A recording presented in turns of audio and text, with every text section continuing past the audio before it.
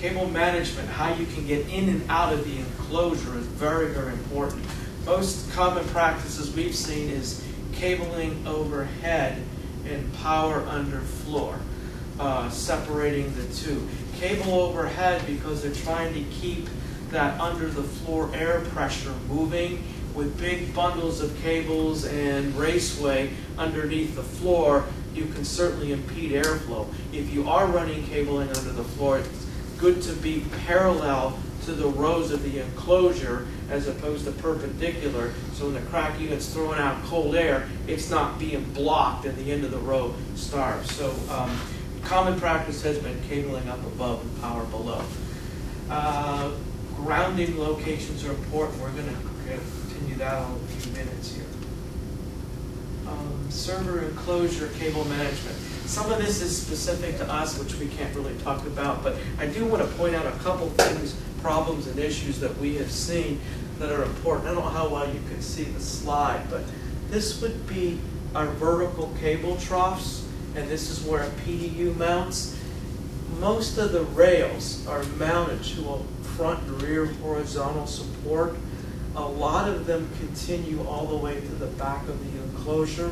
So when I go to mount this PDU that might be 4 inches deep or 3 inches, I'm putting it on this bracket, which would impede me there. If you notice in this case, this enclosure, the bracket stops and there's a lot more room. There's a bigger cavity back here. Something to consider. So if you did the math, 30-inch wide cabinet, PDU's 4 inches, okay, I should have room for my mounting. What you're not considering is where that PDU or cable management mounts. Some of the finger duct cable managements are common and they'll go in anybody's cabinet.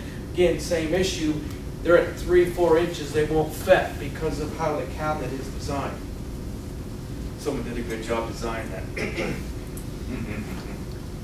Okay, cable management, again, the most important thing about this, I think you need to know, are the universal PDU brackets. Most people have those. This will mount anybody's PDU. It's called the button mounting. You just stick the button in the hole in the center and pull it down. It's obviously reversible. In this case, cable troughs can go in there too. This is very, very important. 3 by 3 inch cable duct is approximately 60 Cat 6 cables. That's the most common question we get asked is, okay, I've got so many drops in this enclosure, whatever, or how much cable management do I need? To be honest, I don't know. I've never really networked a cabinet, and I don't install cabinets, but we sell them. But that is important information that we use pretty often. So you might want to make note of that number because we use that pretty often. Again, you can see how that recess in the back of this enclosure is helpful for mounting equipment. Grounding, very, very, very confusing. We get more questions and problems on this than anything. Most specs written say cabinet must be grounded. Okay, easy to do. The blue picture in the top right shows you a grounded door to a grounding point in the top of the cabinet. Notice the rails are black, which means they're powder coated. Okay, everybody's rail has to be coated. Okay, you can't have bare steel, so it might be zinc plated, which we can go over that whisker thing later, or it's powder coated. Once you've grounded the cabinet and you mount the equipment to the powder coated rails, there is no more ground. Okay, the cabinet is grounded, but the equipment to the rails is not grounded. So the confusion comes up. In fact, we have some Cisco paperwork here.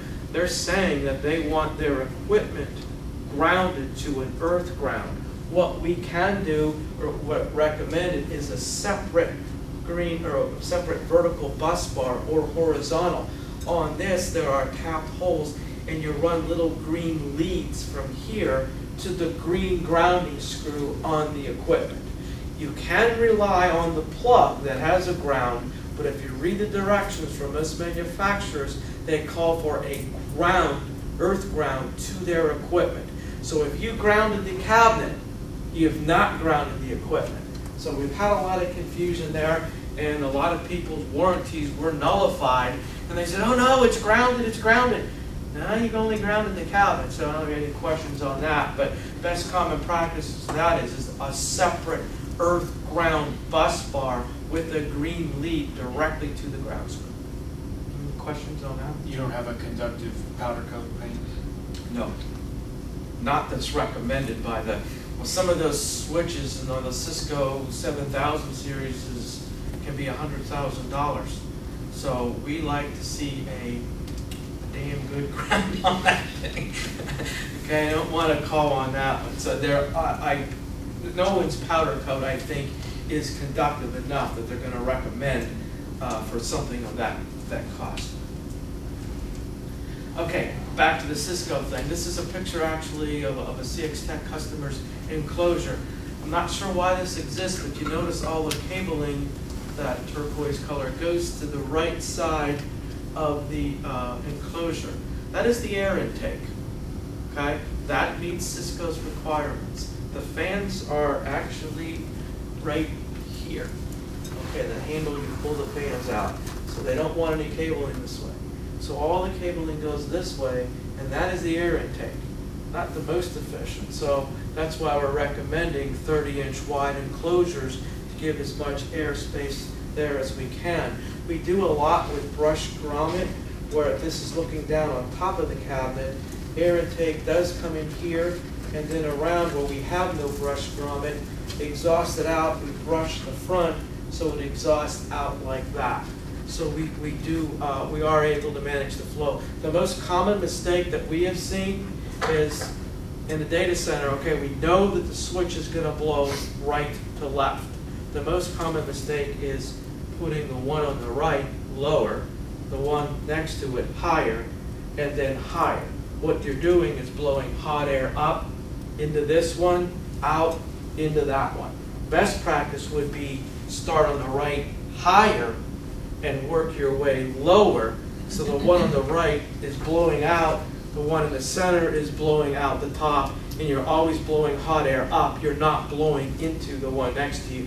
So you should end up like this. See the head nodding. So yeah, best practices, that's what we see a lot of. And it's amazing how many times you see it the other way, and they're wondering why these switches are heating up. So best practices has taught us that.